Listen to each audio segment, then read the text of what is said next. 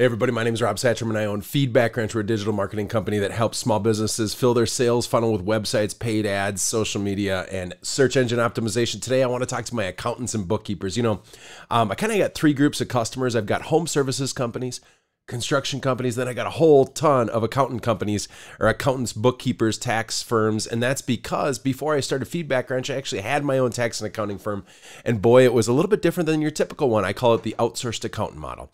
And long story short, today's video, what I want to do is I want to talk to those of you that are looking to do your own tax and accounting firm, or maybe you currently own a tax and accounting firm. And I want to talk about how it is that you need to tap in to get customers right here and right now, but also how do you tap in to make sure that the customers you get are not just your typical CPA firm or your typical tax-only people or tax-only customers. And that's probably the biggest thing that I want to address real quick. So again, my name is Rob. If you go to feedbackwrench.com, we have a cool small business here in Minneapolis. I mean, we're cool because I say we're cool, but long story short, it's my wife. We've got Byron, our full-time video guy. We got Daniel and a couple other web designers. And long story short, what we do is we create excellent websites. In fact, I'll just jump right down here. What we do is we do strategy and messaging to help you identify how do you actually get more customers and keep your sales funnel full.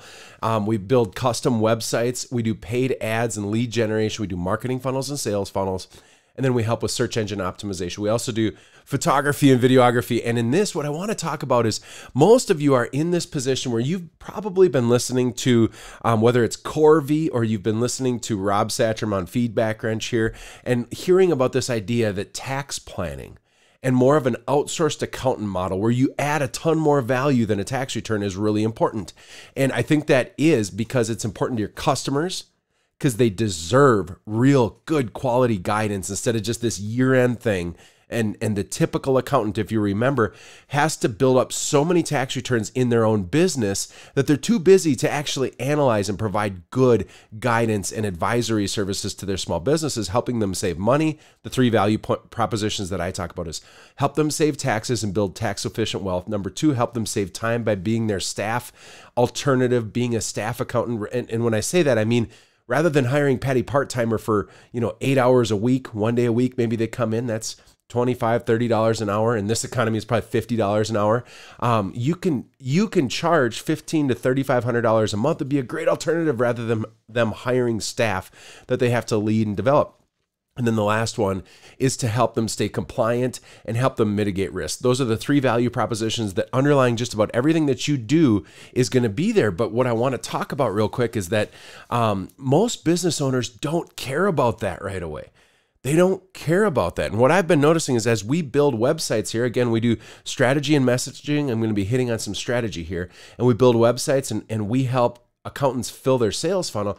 So much of what you're hearing from Corby and group, even my course, we have a $500 paid course that shows you how to be this outsourced accountant model, how to do great sales, how to land good monthly retainer clients. You can get led to this idea that you don't want to talk to people for taxes, and that's not the case.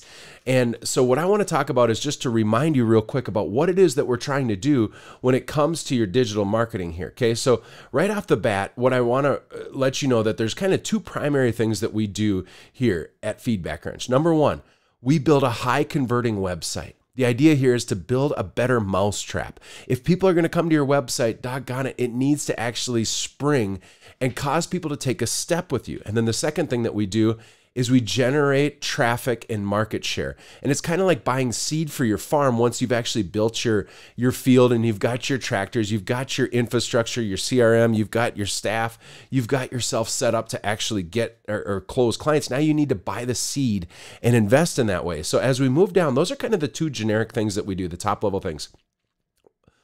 What I want you to think of is that sales is like a relationship, right? And you need to embrace this idea that the best sales are going to come through a healthy pacing and a healthy process for the sale, right? Just like a healthy relationship wouldn't come about, whereas if I was trying to meet my wife, Heather, over here, and I wanted to get married, right? I wouldn't run around and try and find somebody that I think is attractive, that seems like have their head screwed on right, and just go up to them and propose marriage right away, right? No. There's a healthy pacing. There's a, probably an initial see each other. All right, they check the boxes where I find them attractive. They seem like a nice person. I want to get to know them a little bit more. Then you would exchange digits, and there would be a process, a first, second, third, 10th, 100th date. There'd be a proposal. There'd be a marriage, and there'd be healthy pacing to your sale or to your relationship. And in the same way, a good sale doesn't come from just these knee-jerk, I just need a solution. They walk up. In fact, most sales that just fall in your lap like that are bad and they don't work. So what I want to talk about is a little bit of what that looks like. So the first thing is to remember that I believe that there's 3 stages, and this is from Donald Miller's Marketing Made Simple book, which is probably the best book that you could possibly read about how to have the proper strategy and messaging to cause people to want to take a step with you. So the first stage that people go through is this curiosity stage. Then you have enlightenment, and then you have commitment, right? And the idea here is during the curiosity stage, you're trying to pique their curiosity about how you make their life better. Throughout the sales interaction, you serve as a guide. You are Yoda, and the customer is the hero in the story. They're like Luke Skywalker. And really what you're trying to identify is that you know a better solution for them in the future. You have a vision where they don't mess around in QuickBooks. They don't cause their QuickBooks to be broken and their accounting to suck. They don't really have this lost position when it comes to financials. There can be a future where they pay less in taxes. You can mitigate their risk for them. They don't waste time. They have better financials and they can scale their business. You have a future for them, right? It's just like in Star Wars, which I'm not a huge Star Wars geek. I kind of like it, but Luke Skywalker is found by Yoda on Yoda's planet. And here Luke, his starcraft is crashed into the mud. He's stuck. He doesn't know about his father. The rebellion is being crushed. There's all these things, internal, external, big and small going wrong. And Yoda comes along and he's like, the Force, away have I you to achieve goodness and greatness, right? And the idea is that you are Yoda and you're going to help them achieve this better future. But it all starts with this idea of you have to pique their curiosity about how you make their life better. And that's done through things on your website. It's done through things on advertising. And the idea is that it can't be about you. Your messaging needs to be about them. It has to talk to their needs, their felt needs. And you need to clearly and concisely communicate that, yep, we do this service. In fact, here's the major need that we hit off. So you pique their curiosity. Then what happens is they'll lean in a little bit to find out how you make their life better. They're going to find out, how is it that you do this?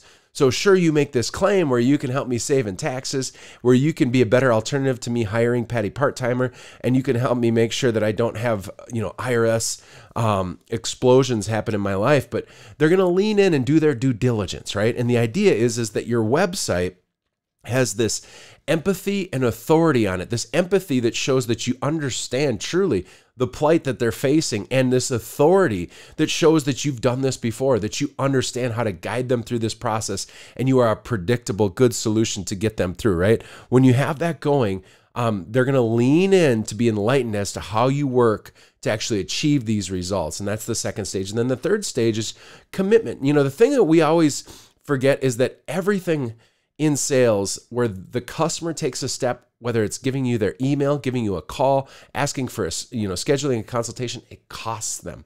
It costs them dearly. So the idea is you need to remember that you need to have a clear call to action. You need to ask them for a primary and probably a transitional commitment, and the transitional commitments come in a little bit. So I just want to remind you folks that that's the number one thing that we're doing, right? After that, what we want to talk about is that a natural progression or a healthy stage in a relationship, it has a first meeting, and that's like somebody coming and seeing your website. There are lots of dates as they start to, trust you a little bit more. There's a proposal eventually, and that could be like scheduling a consultation with you. And then there's a marriage, right? So there's a healthy pacing to that whole thing. As we talk about how that looks in digital marketing, what you're trying to do is lead them from being a stranger to a visitor on your digital marketing, to becoming a lead, to eventually becoming a customer, right?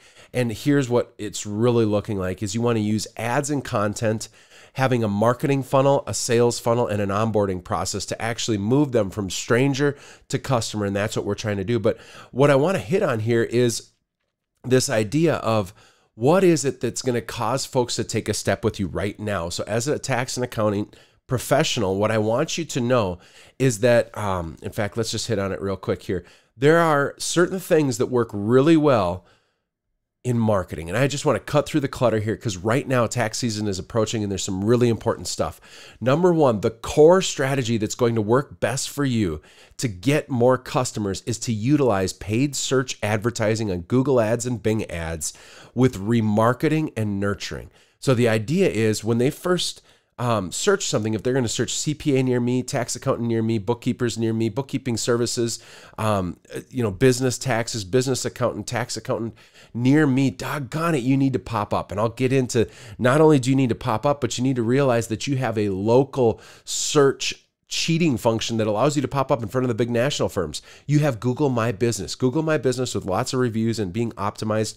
Google My Business with your website together are what Google uses to decide who should I serve up to this customer in this local area. And you need to tap into that. The second thing is remarketing. So remarketing is basically saying, let's take all the people that have either clicked on an ad or been to your website and they're somewhat familiar with you already. And now let's make an audience of them on Google, YouTube, Facebook, Instagram, LinkedIn, and even TikTok. And now let's serve up advertising to that small group of people that have already been touched by you by some sort of advertising. And let's work to get 8 to 30 touches of your value proposition in front of them, right? And that remarketing, the idea is the first step, they come to you with paid search. The second step, you come to them, right? Because quite frankly, usually what happens is that people are going to, feel all sorts of they're going to feel that need to take a step to solve their problem. They jump on the computer, they look at 3 or 4 different websites, and then they'll come back to it, right? Even a high converting website maybe has a 5 to 10% conversion rate. Maybe there's some out there that are way higher, but generally speaking, 90% of the people don't actually take a step. So you want to come to them on the second stage, right? So that's the core thing I want you to focus on in tax season. Here's what I need you to know is that there's this muddled messaging that occurs because of our attempt to try and get people to see a deeper value proposition from their accountant. Because we try to be about saving in taxes and tax planning, because we try and be this outsourced accountant, and because we're trying to keep them compliant and be a CFO and do all of these things for them, we forget that that's not what it takes a mature business owner for them to tune into those problems. They usually don't think that way. They usually don't have a felt need that they need that. So you need to recognize that and understand that you need to have a digital marketing process and a sales process in place that's going to be a marketing funnel to create them into a lead and a sales funnel that you can work to nurture them along the path to eventually choosing you. And so their felt need is really something you need to tap into. And right now it's tax season. Whenever there's a deadline, quite frankly, that's what's going to induce the big felt needs. So what I'm going to show you are how should you be using paid search ads, or how should you be using SEO and local SEO to tap into getting people to click on your website. Now, just so you know, we set these up. I could do a paid search ad with remarketing between $500 and $2,500 for me to come in and set you up like a king or a queen so that you can actually get tons of leads coming in and you can implement this well. We have some setups between $3,500 and $7,500 with 6-month pays to get a sweet website, an SEO optimized machine, a paid advertising machine with lead magnets, and a bunch of other strategies here that I will get into later. But right now, if you want help doing this, whether you're new or you have an existing accounting firm, we'd love to do this for you. So what I want to hit on real quick is that just remember, they don't think, I need tax planning. In fact, the word tax planning requires a translation. And as much as people want to reduce their taxes, really what they're most concerned about is not getting thrown in jail and not getting audited, right? So I want to show you something here, and I've showed this to people before. Essentially what this are the take action accountant keywords from Google Ads over a year. And basically what I tried to show here are the most active take action. Like there's only one reason why you would search these keywords. A take action keyword, which to me is you're looking for a solution or you're a competitor. And let's look at those keywords, and I put them into Google Ads, and it will show me kind of a super conservative estimate of how many monthly searches and how many annual searches you're going to have for each one of them. My allergies are killing me. I'm sorry about this.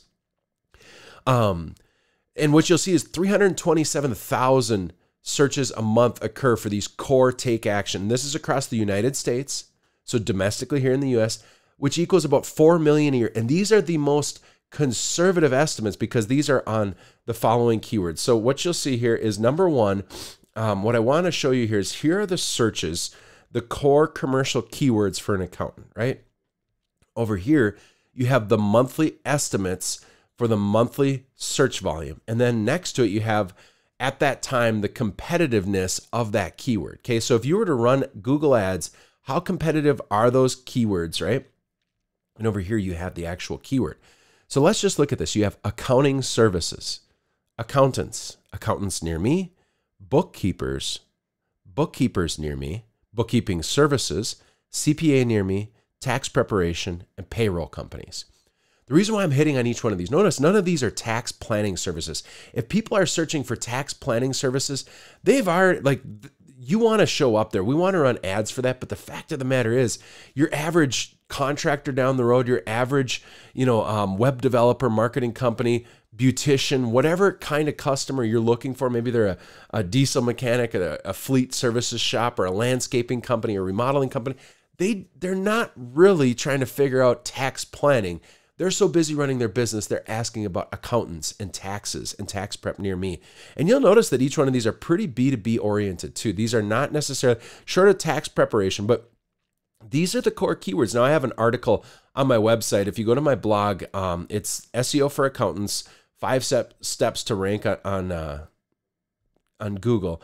And basically I spell out what each one of these are. It will be in the description of this video, and I think it'll be really helpful for you. But I really want to show you this idea that these are the keywords. There's a competitiveness. And then over here, what you'll see, look at this graph. Right here is towards year end. And what you'll see is that towards year end, there's like a quintupling of the amount of searches that occur for these keywords. Bookkeepers have two, you have wherever there's a deadline, I think it's March and year end, right? And bookkeepers near me, same type of deal. Look at CPA near me. It just spikes during tax season and year end. And so what I want you to understand right now is if you want to get customers, you have to have paid search ads running, okay? You have got to run paid search advertising, and then you have to be set up with remarketing. And remarketing is really a simple idea, right? So you make a small audience out of people, or you use a small audience. And there's a couple different types of ads. So the first ad that I'm always talking about here is paid search ads, right? You search accountants near me. And then after that, with the remarketing, you'll see there's a couple different types. Right here, I'm showing an example of a Google display ad. If you've ever been to a website or a blog, or even if you've been on YouTube, you'll see these images show up. Now, they're really cheap to get lots of impressions, but the idea is you would make display ads, little images like this, and they would show up to the people that you want. They'll also show up in apps. And here's an example of on Politico.com, right? So you have paid search with remarketing. That's kind of the core. Then what you'll see is you'll have Facebook and Instagram ads. And we know how to do this really well. And the idea would be when you remarket to people that have been to your website, perhaps you show a lead magnet. This is an example of something that we do for performancefinancialllc.com. Out of Iowa. He does construction taxes, and this works really well. We spend about $2 a lead, and those, probably 10 leads create a customer for him, and that ends up being a really good value for him. The other thing that you'll want to have are these alternative calls to action, which are like a video sales letter where you would put a video on your website. You'll see that there's a couple other types of ads you can do. You can do YouTube videos. So here's an example of a YouTube ad. Walls are cracked or bowing in, or if you have water and moisture leaking into your basement, then connect with the foundation and basement experts here at Christian Brothers.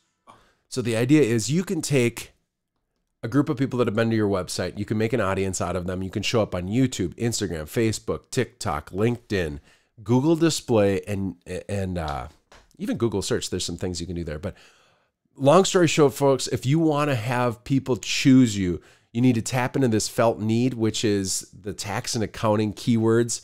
you need to do some remarketing, and you want to remember that what they think they need is just a tax return. And your sales cycle, along with your remarketing and your overall process, is going to deliver more value, which will earn you a higher retainer. Good luck. God bless. If you want help with this, go to feedbackwrench.com. I would add that I've got my course here. If you go to feedbackwrench.com, you go for accountants, and you go to my online course, you can learn a little bit more about it. I've got it priced at $500. And this will show you exactly how to build a more profitable firm. It's going to show you how to run meetings, how to do your sales, what it takes to actually have those high monthly retainers. We did it, and I think you'll like it. Good luck. God bless. And like and subscribe if these are helpful. I got to keep videos coming. Take care.